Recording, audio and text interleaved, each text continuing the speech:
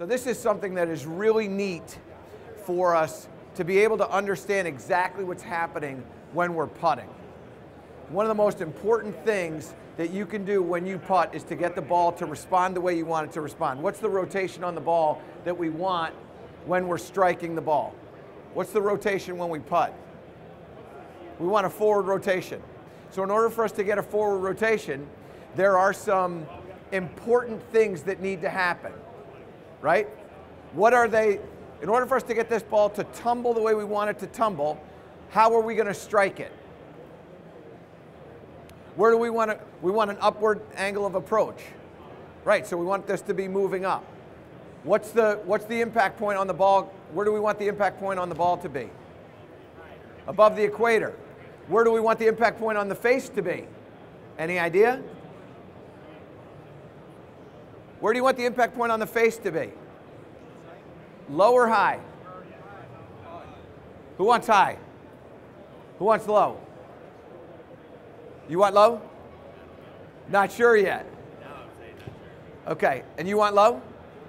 So if we hit it low on the face, that would mean that the leading edge is going to have to beat the top line, right?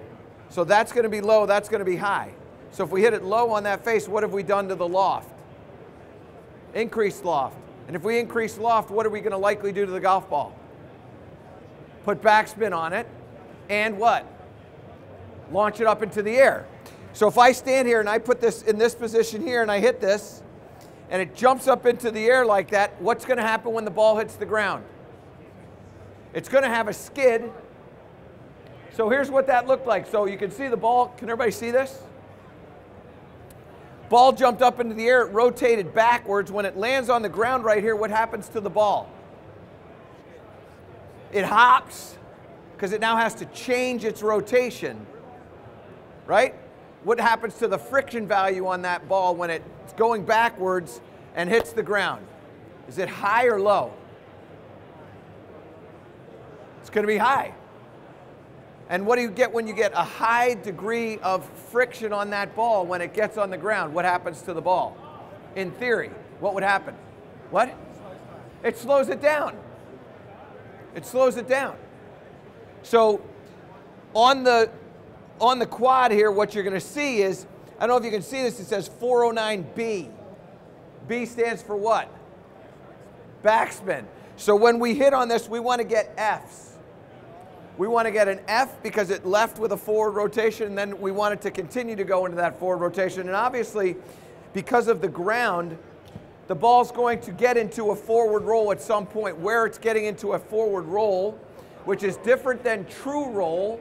Does everybody know what true roll is? So true roll is when you get the ball to be going the complete distance of the circumference of the ball. And it's something, where's Greg?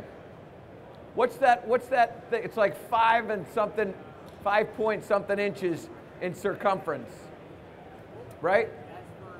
For when a golf ball is rotating fully, it travels a distance of 5.2 inches.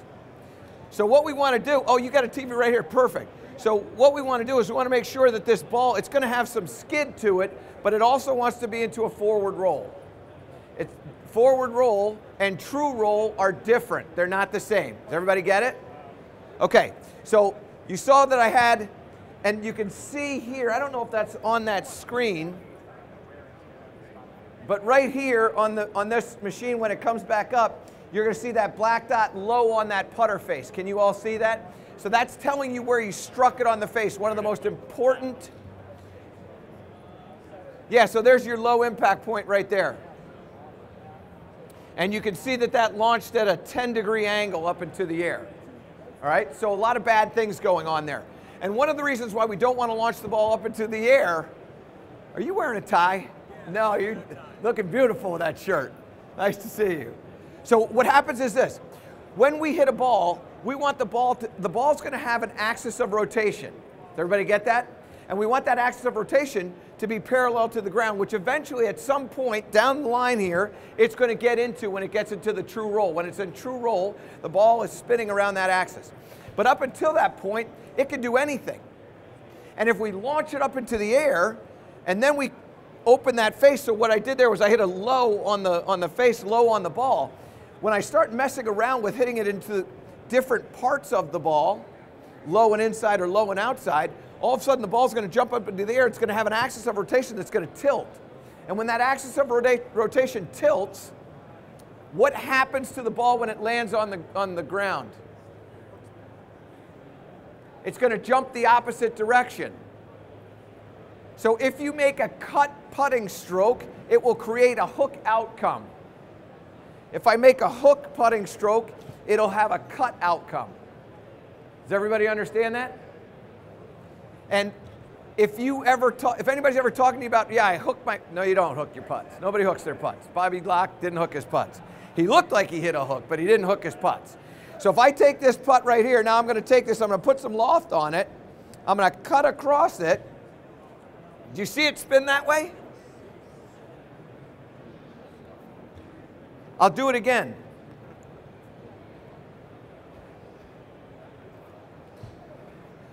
Okay, here you go. There's your information. So there's my open face. Low and inside creates a cut spin to it. That cut spin, this is so important to understand this. When I'm hitting a cut spin, I'm not worried about the numbers now. When I hit a cut spin here, it's going to hook. And when it hooks, so you saw that start out here, then it got to here, and then it kind of straightened out down the line. You guys are interested, you need to be able to see the screen. Come on in. Come on in, the water's fine. So what happens is that when you start hitting a putt with that kind of loft and that kind of spin, here's the problem. On a short putt right here, you'll miss the putt to the push side. On a longer putt here, when you have to create more club head speed, it fires it up into the air, you create more spin. It now has an axis of rotation that's tilted. When it jumps left, you'll miss it to the left. Exact same path, exact same face angle, just a faster speed. You can miss both left and right. Has anybody ever gone to a tournament playing in a scramble format and you guys are looking at the putt and you go, okay, this is a right edge putt. And then your definer, the person who putts first, hits that putt and it misses by a cup to the left. And the next guy goes, okay, we have to aim a cup to the right, and they hit it to a cup to the right and it misses a cup to the right. Has anybody experienced that phenomenon? This is why. Well, now we can understand it, we can see it. Okay? Anybody has any questions, just shoot them out right away. I work well with questions. Okay? So what I worry about is I'm worried about my impact point on the putter face and on the golf ball. I want it high on the face and high on the ball. How do I get it high on the face? It's okay to say I don't know. I didn't know. I don't know. You take the putter and you go like this. The reason why Hogan's wear out point was a little bit in the heel was because he hit with an open face and the thing was leading there. If it's an open face, that's why you hit a hosel rocket that way. Face open, the hosel gets to the ball first. So if I'm hitting a putt where I have a high impact point, I just do that. Now, there's going to be somebody that's going to go, well, wait a second, if you do that, we don't have any loft on the putter. We're taking loft off the putter. We need to have loft on the putter. Somebody tell me why we need loft on a putter. What's that? Get it out of a depression, right? Sitting in a depression, we got to get it out of a depression. Like it's an elevator, we're going to hit this, the ball's going to magically go straight up into the air and then go shooting like that. It's not going to do that. It sounds like it should do that, but it doesn't do that. And you know how I know it didn't do that? Because I videotaped it. And here's what happens. When the ball gets hit, doesn't matter if you have any loft at all when it gets hit, if it's truly in a depression, it hits the front part of the depression, jumps up into the air, creates a top spin to it, because the friction happens, it runs into a wall, jumps up, over rotates, and you can't put backspin on a ball that's truly in a depression. Can't happen. But we know we did it because I showed you backspin. So why do we say, well, it's sitting in a depression, I need loft to get it out of depression? Why do we do that? Because we do what we always do. Somebody told us that. And once we heard somebody tell us that, we went, okay, well, this is gospel truth. Because Bobby said so. Bobby said it's in a depression, and damn it, it's in a depression. So let's loft on that putter. Now, why do we have loft on a putter? Right, I don't know either. So here's the deal. Now watch when I hit this. I'm going to lean this putter forward. I'm going to strike this. We're going to see a high impact point on the putter head and a high impact point on the ball.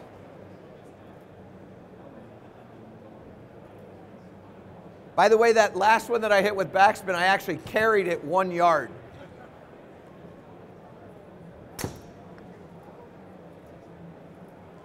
So here comes my putt.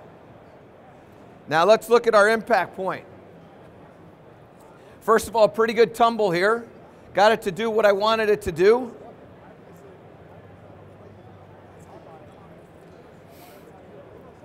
Look at the impact point. See how it got up high there?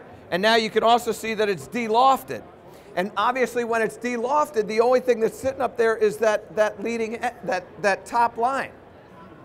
Now, here's what you need to understand. It's the hardest part for me to grasp when I was doing all my research.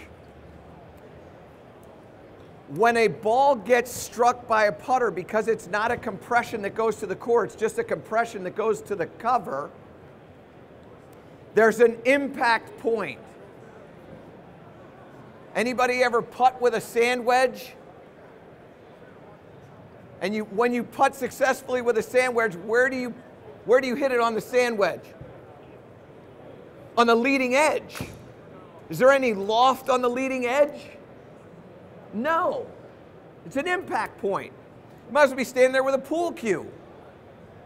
We just call it the face. But it's just a pool cue. You're just creating an impact point. And that impact point you have to be able to control. So in order for you to be a good putter, what you want to do is you want to create an impact point that's high on the face and high on the ball. Ideally right on the center line or the vertical line, slightly above the horizontal line. That's what you're trying to do to get the ball to tumble the way you want it to tumble. And when you do that, now you create an axis of rotation that's parallel to the ground. Because when you hit it, now it's on the ground. It can't go into the ground, by the way. Can't go into the ground. It's on the ground. It's not like the ground is going to, it's not like it's water.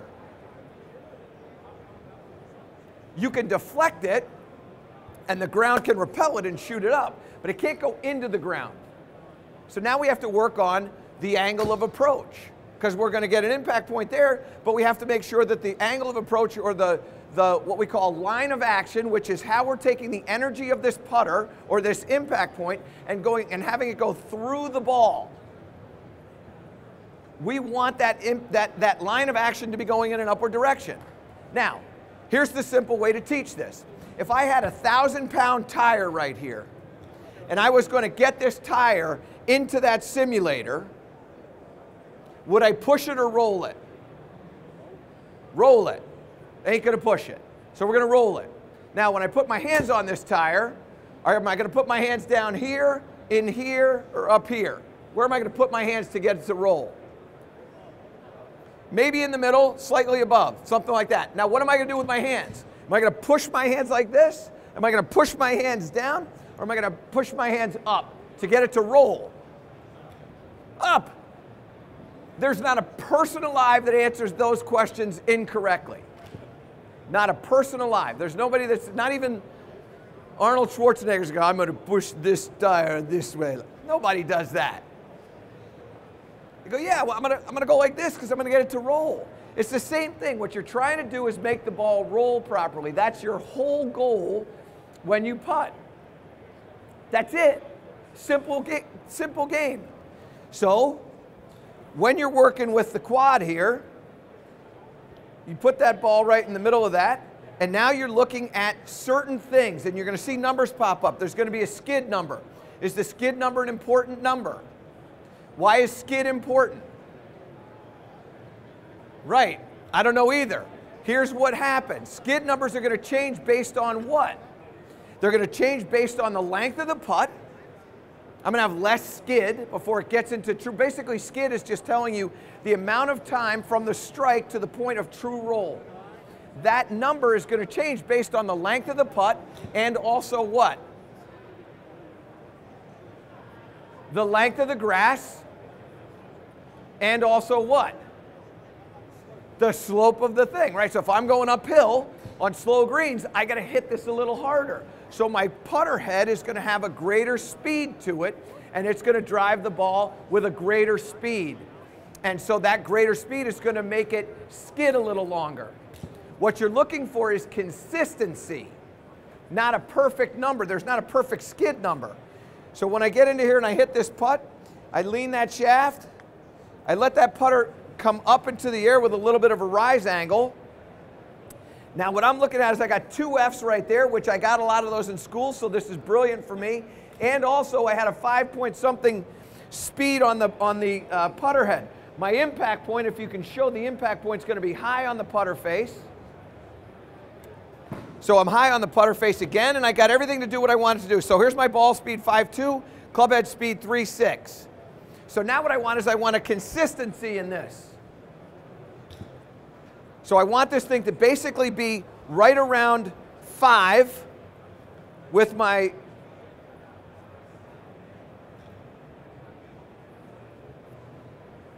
putter head speed, and then I want that ball to be right around 3.5. Miss it! Go to your room! Go to your room! You son of a... Okay. I didn't think that went up, actually. It didn't get it. You scared the machine, you sneaky... Charlie Reimer is one of the great personalities in this game, by the way. He's tremendous. And also a proud PGA professional. You ready for me? Okay, so that's a little shorter than the one that I hit before. So my putter head speed is probably going to be a little bit slower. My ball speed is probably going to be a little bit slower. So I was 5.2, I was 5.6 and 3 something. And this one is 5.2. So a little bit short, still got that, still got the same lean in that shaft. So there's 5.2 and 3.5. So I knew the ball came off a little bit slower. However, it was pretty consistent. My speed there was probably maybe 5-6 inches off. Now I'm gonna paste one here. So that one's obviously going a little bit too fast. So we're going to see the putter head speed go up. We're going to see the ball speed go up. So now my putter head speed is 6.8. My club head speed is 5. Still the same strike angle, still the same strike point. So I got all the things that I want, but because I missed the speed of the putter head, I increased the speed of the ball, which, what happens if you increase the speed of the ball? What does it do to the hole? Makes it smaller. And once you make it smaller, you have to be more precise. Does everybody get this? Does anybody have any questions? Yes. Is there certain numbers you're looking for, though? Are there certain numbers that you're looking for? Like how many degrees up? So in the rise angle or the line of action, you're looking for about 2 to 4 degrees. It's going to depend upon how high your impact point is. If you have a really high impact point, you have to have more up, and there's a point where you start getting too much up, and so you lose energy transfer. And that energy, Getting over 4 is getting too high. in my opinion, over 4 is way too high. You can work with even, right? So if I were to do what I was going to do, say with the leaning of the shaft, but I moved the putter head through the ball, my efficiency number or smash factor is going to go up. It's like a car crash. I mishit that. I choked. I don't putt like that. That's the problem. Because I listened to this guy on TV. He seems to know what he's talking about. All right, let me try that again. So I'm going to take that, lean it, and kind of drive it through. Okay, it worked. And there's a lot of people that putt efficiently that way, effectively that way.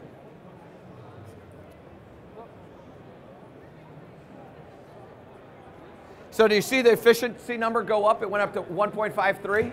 Okay, so in effect what happens is that when these two numbers are getting a little bit closer, when the efficiency number goes up, it's telling you that you're sending the putter a little bit more along the ground instead of up this way. I'm not a big fan of having, I like my efficiency number to be right around 1.4, 1.5, right in there. I don't want to see 1.7s. It's telling me there's too much downward strike. 2 to 3, yeah, 2 to 3 up in the rise angle is what I'm looking for. If you're at 1.5, I'm not sending you to the principal's office. You're going to be fine. Okay? Okay. Anybody else? Anybody else have any questions? Question. Yeah.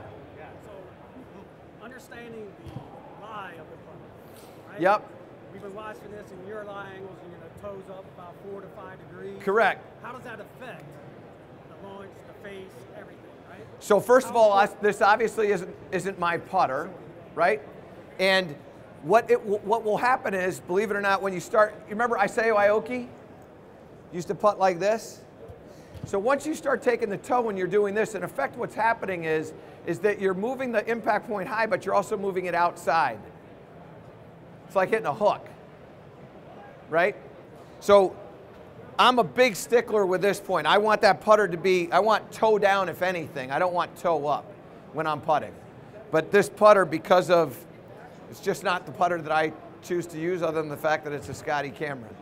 So there are compensations that you can make, but typically what you'll see is people that have a putter head that the toe is in the air, they're going to tend to open up that putter when it comes through, because just like when you have a shot where the ball's above your feet, it's going to tend to deflect the ball to the heel side of the club or to the pull side.